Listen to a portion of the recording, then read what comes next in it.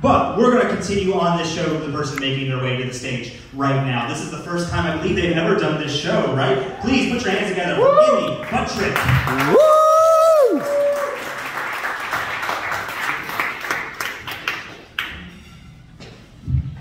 Hello, mortals. How are y'all doing tonight? Pretty good. Let me start by apologizing.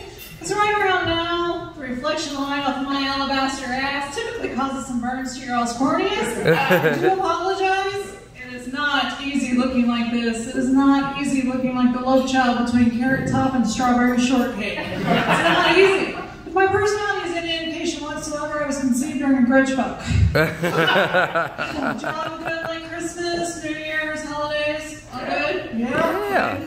Great. I find like relatives that come around this time of year are very much like the tablecloths that we use. Some are just small squares. Some are very round in shape. By the time the holidays are over, they're all covered in food, and well, I just want to throw masks.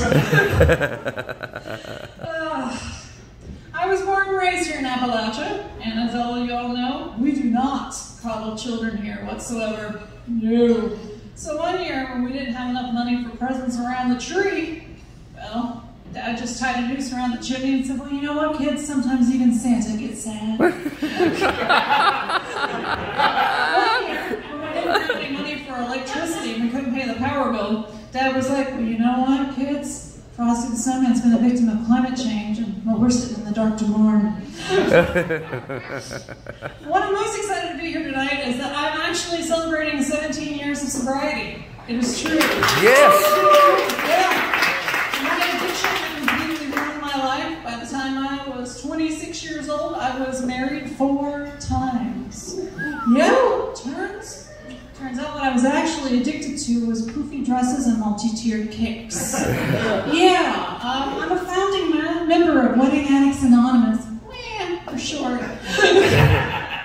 Here's a little tip out of the pamphlet from WAN. This is how we work the steps. Now the next time I feel like I need to get a divorce and remarry, I just go out and buy myself a cupcake and a skirt. And a few friends over. I gotta give you another tip right out. This is a good tip right out of the pamphlet. When you're planning your 4th wedding, go ahead and plan a winter wedding. That way at least Mother Nature can wear white to your services.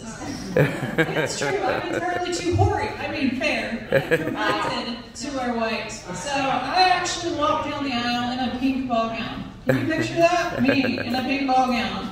I look like a hemorrhaging cupcake. Here comes the bride. Here comes the bride. Oh yeah, it was a scene. Oh, it was a scene.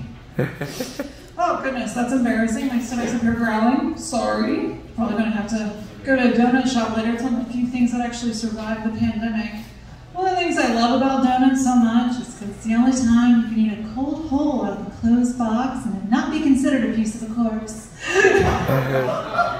One of the other reasons I love donuts so much is because it's a great date night food. It's one of the best things that you can do for your freak factor. It's a little indicator. See, next time, pay attention to your order, people. Say like they order like cinnamon and sugar. You know, missionary's going to be on that evening repertoire. They'll say they order like, a chocolate glazed Long John with slivered almonds and shaved coconut. Gimp suit is in your future! Gimp suit is in your future! Harnesses await you! You gotta sit there and pay attention to it. So I went out to the mall beforehand, trying to look a little bit more human for you guys, trying to pass as mortal, look a little bit more alive. And when you know it, Lancome quit making my shade. They no longer make. I can't believe it's not Casper. Right out of it. They were able to direct me into a lovely little highlighter, though. It was called, my God, that thing on the curtain just moved! Yeah, rolled right on my cheeks. Blended right in. I have been this freakishly pale my entire life. We went through the entirety of my elementary school with being the only redhead. So we get this new girl in and she's decided, let's go ahead and pick on the little ginger freak, because it's good sport, and it is. So she decides she's going to come up here and say, well, you know what, I think you look like a pregnant tampon. And not a bad line. Not a bad line from an elementary school kid. But this is where she crossed it. She's like, I think you look like Pippi Longstocking. Well, Pippi's fighting words. Everyone knows my mama's strawberry shortcake. I chose violence and I pushed her. I'm thinking I'm good. She's the new girl. She don't know me. Well, she goes to the principal's office and says, well, this little girl she just knocked me over. Sure did. And I'm thinking I'm all right. And they're like, well, do you know who did it? No, she's a new girl. Can you describe her?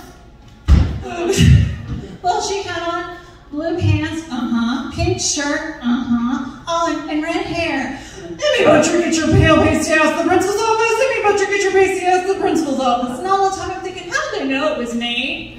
Thank you guys so much to your birthday. Yeah! Emmy Buttrick, everybody, one more time, for sharing with us the most morbid joke I've ever heard about a donut shop ever.